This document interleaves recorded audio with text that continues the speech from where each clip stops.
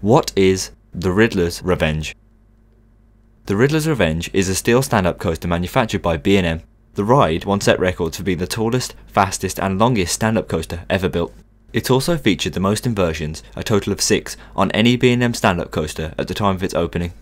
Riddler's Revenge opened on the 4th of April 1998 and is located at Six Flags Magic Mountain in California, USA. It measures 48 meters high and features the iconic B&M pre-drop before banking left into the first drop. At the bottom of the 45-meter drop, the trains are travelling at speeds of up to 65 miles per hour. Directly after the first descent is a vertical loop, which wraps around the lift hill. This loop design is present on only 4 roller coasters worldwide: the Riddler's Revenge, Kumba at Busch Gardens, Banshee at Kings Island, and Flash at Lower Adventure. The loop of the ride was also once the world's tallest, measuring 38 meters high. The roller coaster cost roughly $14 million to produce and was once the park's single most biggest investment. Riddler's Revenge can be found in the movie district of the park and comprises of 6 inversions, a vertical loop, 2 dive loops, an incline loop, and finally 2 corkscrews. The track of the ride measures 1,330 meters long, leading to a total ride time of around 77 seconds, from when the train leaves the chain to when it hits the final brake run. Each train of the ride has 8 cars, with riders seated in rows of 4. This leads to a total of 32 riders per train. Overall, 3 trains navigate the track at once, leading to a throughput of 1,610 riders per hour.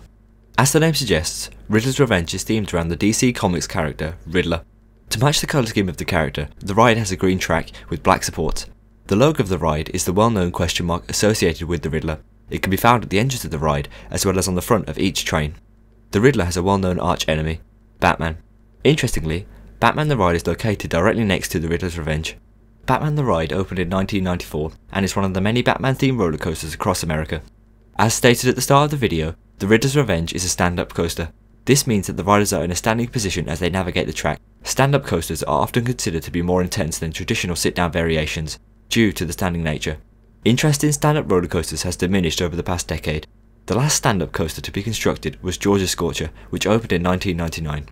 Several stand-up rides have undergone rethemes, while others have been converted into floorless coasters. Prime example of this is Rougarou, a floorless coaster which was previously named Mantis and features stand-up trains. Some people state that stand-up coasters are uncomfortable, while others get frustrated at the slow loading process. Should manufacturers produce new stand-up coasters? What do you think?